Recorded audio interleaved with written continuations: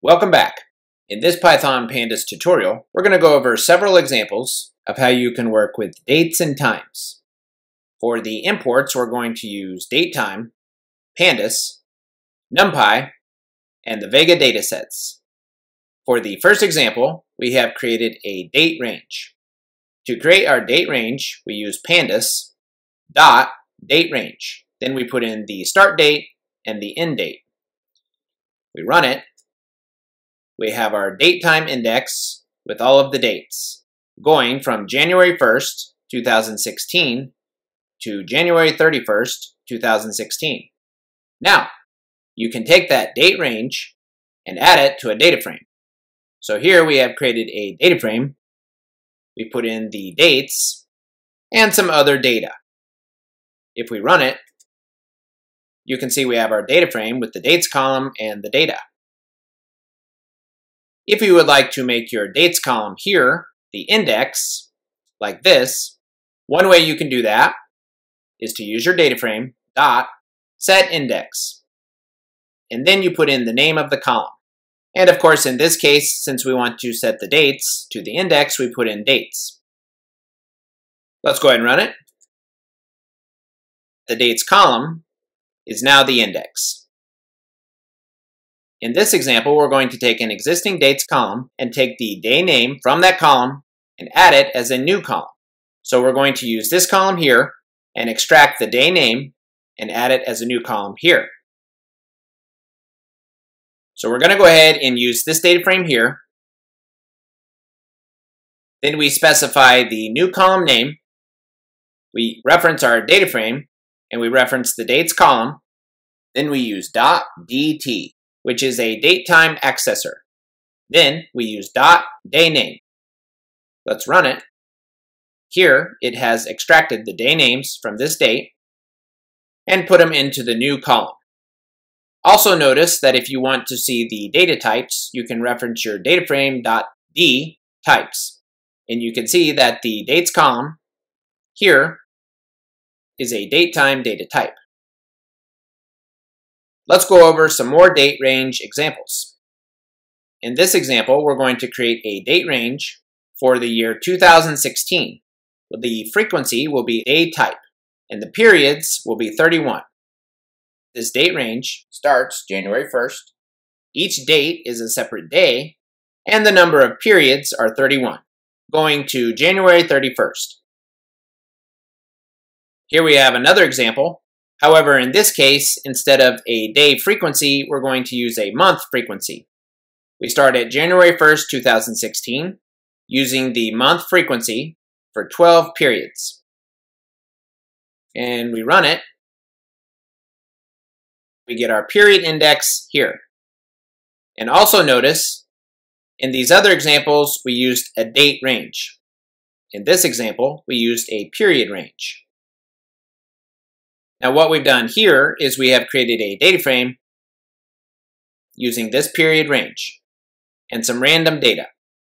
And we want to take the month from this dates column and add it as a text month description, like this. In order to do that, we create our new column. We reference our data frame .dates. Then we use the DT datetime accessor. And then we use the string from time. And for the month, we're going to use %b. Let's run it. And here we have our data frame with our data, our dates column that was created using the period range here. And then we created a new column that shows us just the month from the dates column. You can also create a set of dates using the Pandas datetime index. Then you can put in a list of dates. And you can see we have created a small data frame using the datetime index. Here. Next, let's go over another example where you extract parts of a date column to create new columns. In this example, we're going to use the weather data frame from the Vega datasets. So once again, we have created two new columns, the month number and the month text representation. Here's the month number, And here's the month. And in order to do that, we reference the data frame, and we reference the date column here. Then we use the DT, datetime accessor, and for the month number, we use .month, and for the month name, we use month name. And you'll notice that this is a property, and here we have used a function. Now real quick, let's go to the bottom of the notebook. We have two references. Here we have all of your DT, datetime accessor options. And here we have all of the common time series frequencies. And this notebook will be on GitHub, so you can access these references if you would like. Okay, if you would like to import a CSV that has date times, one way you can do that is to use the Pandas read CSV and then put in the path of where the file is. Now, one thing you'll notice, if you look at the data types, when we first imported this as a data frame, the dates have an object data type. If you would like to convert that to a date-time data type, you can use Pandas toDateTime. And we'll go over some other examples of that here in just a little bit. So this is one way that you can convert your dates to a date-time data type. And here you can see a sample of the example data frame that we pulled in from the CSV with the dates. Next, in this example, we're going to go over how you can aggregate your data using resample. We're going to go ahead and use the Vega Datasets Seattle Weather data frame. And you'll notice that we have set the date as the index here with this code. And what we want to do is to aggregate the data by year. So we go ahead and reference the data frame .resample, and then here we use Y for year. And we want to see the mean or the average. Let's run it. Here for the index, we have 2012 through 2015. Then for the precipitation, temperature, max and min, and wind, we have the mean of all the data by the year. Next, let's go over a few examples of how you can filter your data frames by certain dates. Here, we've gone ahead and created our data frame. We have a column with the dates, and then two columns with some data. For the first example, we're going to filter the dates with a slice. So to do that, we reference our data frame. Then we go ahead and we set the index using the dates column. So we're going to use this column here and set it to the index, like this. Then we go ahead and we use the square brackets with the slice syntax. And what we want to do is to include dates from March 26, 2016 to April 15th, 2016. Let's run it. And you can see we have March 26th through April 15th, and that's the only data that's included. So that's one way that you can take a slice of your data. Another thing that you can do is you can use Truncate, which is somewhat similar to the slice. We've gone ahead and created a data frame, which is just a copy of our slice data frame. Once again, we reference the data frame. Then we use setIndex, setting the index using the dates column. Then we use .truncate, and we put in the before dates and the after dates. In this case, we're going from April 18th, 2016 to May 5th, 2016. Let's run it.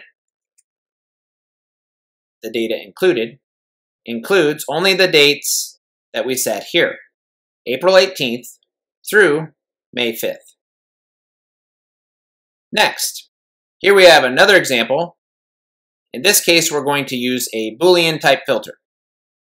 And what we want to do is to include dates greater than December 15th, 2016. So we go ahead and re-reference our data frame. Then we use .loc, which will access the rows by label. Then in the square brackets, this will be the criteria for the rows. Then we use a comma and a colon and this will include all columns. So, for the row criteria, here we reference the dates data frame column, and we want any of those dates that are greater than or equal to December 15th, 2016. And to specify that date, we use pandas dot toDateTime. Let's go ahead and run it. And you can see that our data frame includes dates that are greater than or equal to December 15th, 2016. Here. Okay, so now let's go over toDateTime. And basically, this will allow us to put in dates in different formats and convert them to date times. So here we have a series of dates, and to create the dates, we use pandas toDateTime. Then inside the round brackets, we use a pandas series, and you'll notice that the dates are in different formats. However, when we run it, we get the dates interpreted correctly in a datetime format. Then here we have an example where we have added those dates to a data frame that we created here. Next, in this example, we're going to go over how you can show certain dates. In this case, we want to show custom business days. So the first thing we've done is we have created a week mask, and these will be the days that will be shown, which are Tuesday, Wednesday, and Thursday. Then we go ahead and we use pandas dot bdate range. We go ahead and we put in our start date and our end date, and for those we use date time. For the frequency, we use C, which is a custom business day frequency. Then for the week mask argument, we go ahead and we assign this data here. Let's go ahead and run it. And you can see what's shown will be the Tuesdays, Wednesdays, and Thursdays in between our start and end dates. Here. Next, let's go over some different ways that you can perform calculations with dates. Here we've gone ahead and created our data frame. We just have some dates and some data. One of the first things you might like to do is to see the max date and the min date. To do that, you can reference your data frame and the dates column. Then you use .max for the max and .min for the min. So in the data frame that we created, the max date is December 31st, 2016, and the min date is January 1st, 2016. Here we have an example of how you can add time to get a new date. So here we've gone ahead and created a date using the Pandas timestamp. The date is January 31st, 2016. So we want to go ahead and take that date, and then we want to add 81 days to it and see what the new date will be. So in order to do that, we use the Pandas time delta. So we use the timestamp plus the time delta, and the time delta is 81 days. So what that will do is it will take this date here and add 81 days. Let's run it. 81 days from January 31st, 2016 will be April 21st, 2016. Here we have another example where you can create two dates and then you can subtract them to get a time delta. In this case, we have the same days, but we have two different times. And you can see that the difference is 1 hour. So we take the later date and we subtract the earlier date. Let's run it. And for the time delta, we get 1 hour. Next, let's go over a few examples of how you can calculate time units within time units. So in this case, what we want to do is we want to see the total seconds in 1 hour. To do that, we use pandas dot time delta. Then we go ahead and we put in 1 hour. Then we use total seconds. In this example, we use the time delta. However, in this case, we'll put in 2 days, 1 hour, and 5 minutes. Then we're going to divide that with another time delta of 1 minute. And in this case, we want to see the total minutes in this period of time. And for the last example, we want to see the total hours in 365 days. We use the time delta, 365 days, divided by the time delta of 1 hour. Let's go ahead and run it. So we can see that the total seconds in 1 hour is 3,600. The total minutes in this period of time here is 2,945. And the total hours in 365 days is 8,760.